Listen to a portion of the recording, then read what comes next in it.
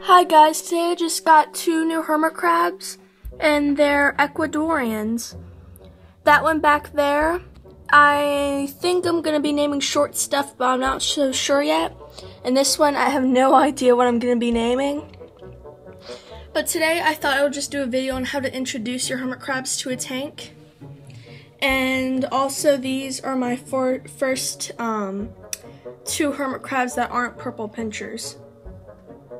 When you introduce your hermit crabs to other hermit crabs, they're going to want to show that they're dominant and that the new hermit crabs can't boss them around. So if the old hermit crabs start to kind of wrestle with the new ones, they're just showing their dominance. But if they start to actually hurt the hermit crabs, you're going to want to separate them. But usually they're just showing that they're dominant and that they're alpha of pretty much the pack of hermit crabs. My purple pinchers were more so aggressive towards these two Ecuadorians, probably because they're a different species and they're more used to only living with their own purple pincher species.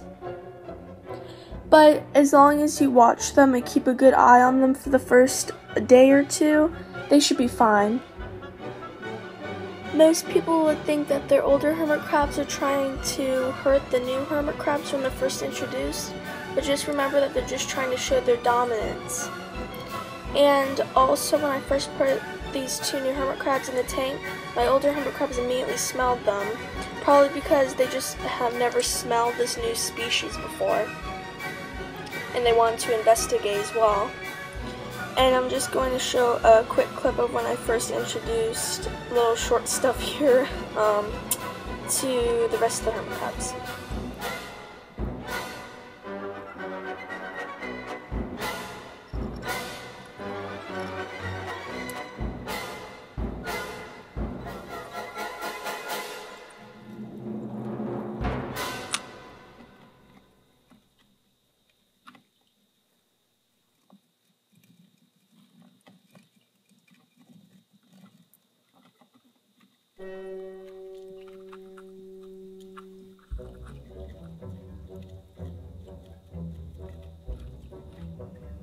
So that's about it, guys. If you have any questions, feel free to ask in the comments below, and I'll answer them as soon as I can. Just remember to keep calm and to keep an eye on your hermit crabs for the first 2 days after introducing new hermit crabs, especially if they're different species. And that's about it. Thanks for watching, guys. Bye.